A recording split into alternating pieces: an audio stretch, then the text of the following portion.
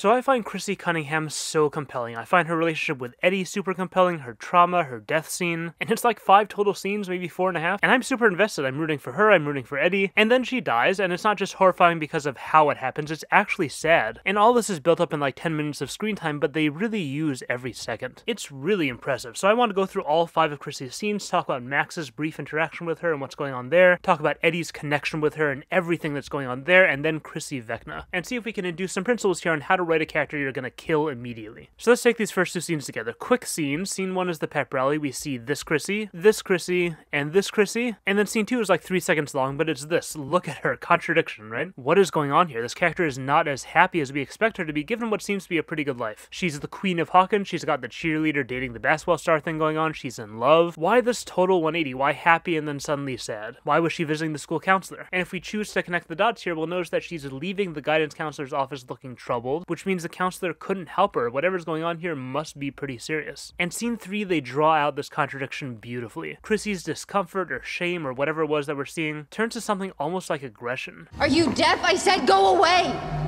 And it's clear she's really trying to hide something from everyone around her. And aggression in particular is an emotion that really embellishes this contradiction. We just met this person, but we can already identify this as uncharacteristic for Chrissy. And before we go to the actual content of the scene with Vecna and everything, just take note of the emotions we experience here in these first 3 scenes with Chrissy. We start off with joy and romance, then we quickly get anxiety or shame or pain or however you want to identify this, then frustration or maybe even anger, then confusion and fear, really, really extreme fear, debilitating fear, and then it's all over and we're confused again, we're relieved, we survived. Okay, pause. So what fundamentals can we get from this so far? Rule number 1, prioritize strong hooks, promises, and problems. As if this isn't always important, it totally is, but with the character you're going to kill off in the first episode, you really only have one shot to get the audience's attention, and you better use it. Create a strong question we want answers to, create a serious problem that needs to be solved, and most importantly, we get a promise that will get answers. And that comes in the form of glimpsing things that we expect to get a fuller picture of soon, and it comes in the form of a character who is just as curious as we are, who also wants answers. And this prevents the contradictions from just being confusing, like we're missing something. Rule number 2, take us on an emotional journey. Even just up until now, we've been through about a dozen emotions alongside Chrissy. We've experienced her outer world, her inner world, feelings she's trying to hide, memories that scare her, personal secrets, deep trauma, pain, terror, horror. We've gasped in fear with her, we've screamed, we've sighed with relief when we come out on the other side intact, and it's been, what, like 5 minutes? Going through that intense of an experience with a character invests us. It creates a bond, familiarity, concern. If we stop watching here or here, we'd be like, Chrissy who? But if we stopped here, we'd be lying in bed like, I wonder what ended up happening to that cheerleader character. Rule number 3, start late. And this is a rule you often hear with short stories, and it applies equally to these littler stories within your bigger stories. You want to start as late as possible and end as early as possible, which means your story essentially is going to comprise just the steps before a climax scene, and then the climax, and then you're done. With Chrissy, we do not start out at the beginning. By the time we meet her, this problem has been going on for days, and then scene 3 introduces us to trauma that's been going on for years. Again, we just have no time to waste here, and we can put 2 and 2 together ourselves, so no reason not to start with a story already advanced, things already at their breaking point. Okay, now on to the content of scene 3, the bathroom scene. Here we learn all about Chrissy's trauma, except, no we don't. They don't tell us what the trauma is. We get hints, we get a specific relationship, has to do with her mom and her mom's emotional abuse. We get an implication of a subject matter, body image stuff, and just from this we can put together a much fuller picture ourselves. Mom is overbearing, mom has a temper, mom gave daughter insecurities about being fat. Even this position she's in might be meant to either imply or at least make us associate to eating disorders. So rules 4 and 5 take advantage of archetypes and their resonance. Archetypes help you condense the amount of narrative you need to build. We're not constructing a story from scratch here that no one's ever experienced before. Popular girl with body image insecurities, maybe an eating disorder, that is a story we know. And once we realize that this story is that story, we already have our whole little suitcase of emotions that come along with it automatically. Sympathy, empathy, concern, whatever it is. And again, this is about freeing up space. We have main characters whose stories we need to tell, so associating these big characters strongly with archetypes helps us free up the space to do that. Contrast that with a character like 11, who's less archetypal, who they want the audience to have more of a nuanced relationship with, but it's okay, she's a main character, we have time for that. With Chrissy, we don't. Rule number 5, subtly create dynamics you will immediately play with. Okay, weird formulation, but here's what I mean. Scene 3's main function is introducing Vecna.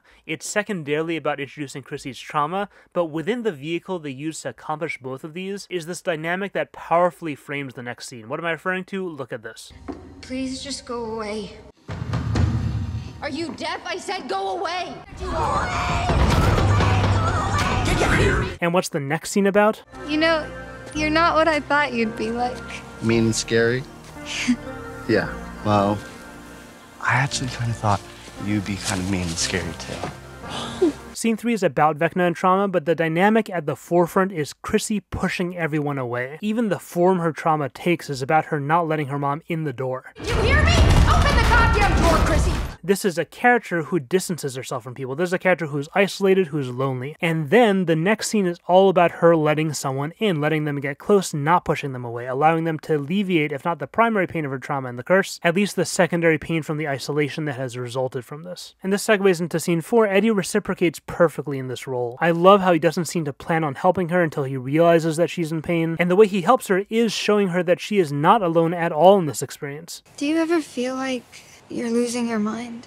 You know, just on a daily basis. He shows her that they've already kind of had a bond of some sort for a while, and he even tries to explicitly identify her with his own moniker. With a name like that, how could I forget? I don't know, you're a freak. And we see this joining of their storylines. He plans to help her. And how? How is he going to help her? That's another dynamic they perfectly set up. What's plaguing Chrissy is inescapable. Eddie in the scene is the one helping her to escape. And yeah, I'm talking about the drugs, but even without the drugs, we get the sense that it's the first time in a long time that Chrissy has honestly smiled and laughed. What we saw before seems like a front. Here she's not putting on a strong face for anyone. It's just this beautiful moment of her finding relief from her suffering through this new bond she's allowed herself to make. And also keep in mind these two are coming from completely different worlds. They barely belong in the same scene, which makes this bridge Eddie is forming even more meaningful. He's really reaching far and doing something incredible to help this girl he doesn't know very well. And keep in mind Eddie's personality, he's the super grandiose guy who goes through a lot of effort to make himself small and unthreatening. That is a big gesture from this guy, all because he sees someone is in pain. It's a beautiful scene, and it's not nearly as powerful without previous scenes emphasizing how closed off she was. And now rule number 6, I think this is the most important rule of them all by far. The goal here is starting a story that you will not finish. If you want a character's death to be meaningful, meaning if you want it to impact us once the story has taken this person away from us, then we need to feel what we're missing, what we don't get to see. This death has to feel like something is being cut short. So we get this beautiful beginning of a friendship, maybe a romance, and I personally at this moment want to see a whole season about the freak and the cheerleader's budding relationship, fighting off this jock boyfriend who's a total mouth breather who we don't like at all, so that Eddie and Chrissy can live happily ever after. That's where I'm at with this scene. And then in the next scene, Chrissy dies and Eddie's life is ruined. You cannot cut a story short if you don't set it up to be long, and that's what this scene does. They even set up actual future scenes that we're not going to get to see.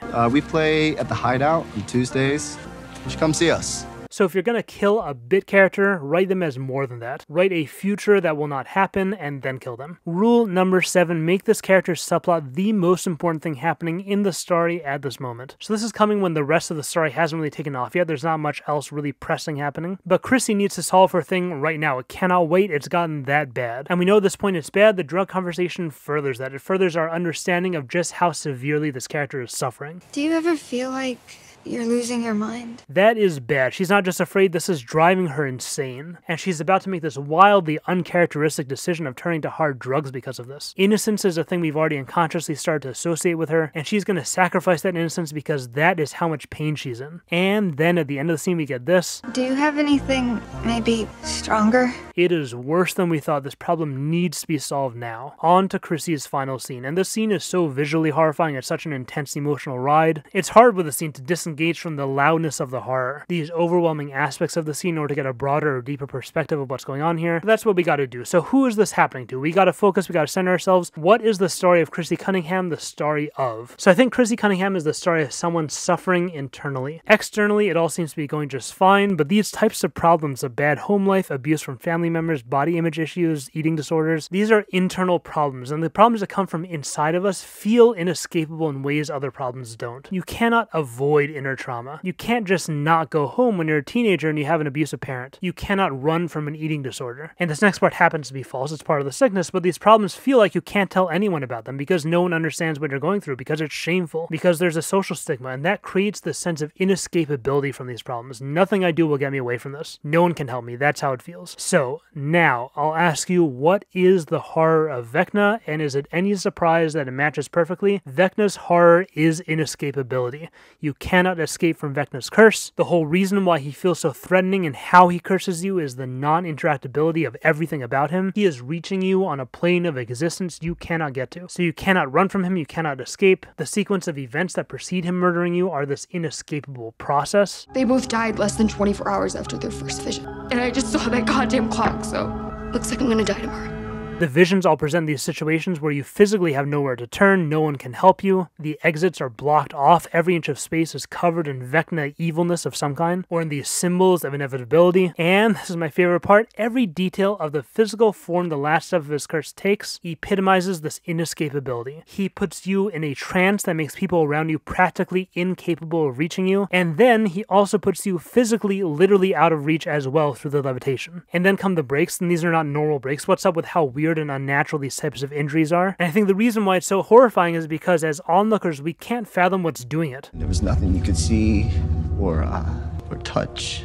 It's not like, oh, Vecna's taking an invisible baseball bat to Chrissy's kneecaps. No, the type of breaks we're seeing are just downright confusing on a visual level. I see this and I don't understand what's physically happening here. The notion of being able to stop it, that's just beyond all hope. Like, I can block a bat to the kneecaps, that's defendable, you can dodge it, you can run, you can wear a knee pad. You cannot block whatever this is. There's no knee pad for your eyes being torn out from the inside. So what we have here is this all-encompassing horror of an inescapable end. This is expressed in Vecna himself in terms of who he targets. Once he curses you, there's nothing you can do to stop him, so we have it on the big picture. Then a level deeper, the form his violence takes bolsters that impact. The visions, the trance, even him slowly walking towards you instead of chasing you. Why should he run if there's nowhere for you to go? And then finally putting you physically out of reach, an invisible force lifting you and torturing you in all these unnatural ways we have no hope of defending against. They don't even make sense to us. And finally, this time not deeper but broader, this is coming in the context of a greater story that's already hyper-focused on the fear and agony of exactly this kind of horror. It is not one scene about this inescapability thing coming out of nowhere. No, it's been building all this time for us through Chrissy and her story. This is the worst form of what is already plaguing her. And that leads into the final rule here. Chrissy, unfortunately, is not here because we love her. She's here to perform a specific function. Her character's purpose is introducing us to the horror of Vecna. With supporting characters, I like to ask supporting who, supporting what. Chrissy is a support for Vecna. She is antagonist support. And because of that, we see every aspect of who she is geared towards the particular horror that characterizes her murder. So rule number 8, quite simply, is victimhood is a tool just like anything else. Craft the victim, the scene, the method of murder, the story leading up to the murder, setting, pacing, imagery, everything to fit the emotion you're evoking through the death, or if not an emotion, whatever story goal it is. And I want to show you a great example of this in a non-horror story just to show you what that looks like. Gangs of New York, one of my favorite movies ever. Plot-wise, it's essentially a revenge story. Bad guy kills protagonist's father, protagonist grows up and wants revenge. But really, this is a story about the growing pains of the modern world, the humanity that endured the painful process of the old ways of the world being replaced by the new. And you have this character who epitomizes the old world. It's in who he is, a priest, who he aligns himself with. Is this it, priest? The Pope's new army? It's in the tones of how the character speaks. You plague our people at every turn. And of course it's in who he's fighting, what characterizes his enemy. And you,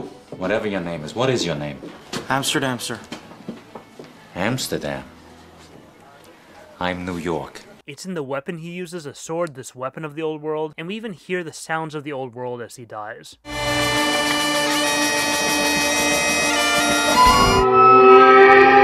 This isn't just a death to incite a revenge plot, they integrate everything. Horror movies, traditionally and somewhat superficially, do this by having the monster destroy something beautiful or innocent, and Stranger Things is doing that also with Chrissy, but it runs so much deeper here with this motif of inescapability that characterizes everything about her because it characterizes everything about Vecna. Super well executed. Subscribe to the channel. I think we're going to hit 100k soon, or maybe we already did. Pretty crazy to me. I feel like I have to do something really special, and I pretty much no idea what to do for 100,000 subscriber celebration. Tell me any ideas you have. Actually, I do have one idea, but it's rather extreme. But if I don't see anything else I like, I guess it'll be that. Might not come for a bit. I would need to physically get to the location first. But yeah, thanks to everybody a ton for the support. Next video will be going back to Arcane. It's the video I mentioned before, comparing something in Arcane to the same thing in Game of Thrones. I'm actually curious if anyone can guess what I'm comparing. It's something I actually can't believe I didn't think of sooner. It's a super interesting topic to me. Support the channel on Patreon. Shoutouts to Weir Westeros and William Morris Julian for the top tier subscriptions. Thank you so much, and thanks to everyone who's given support. Stay tuned for upcoming stuff, and thanks for watching.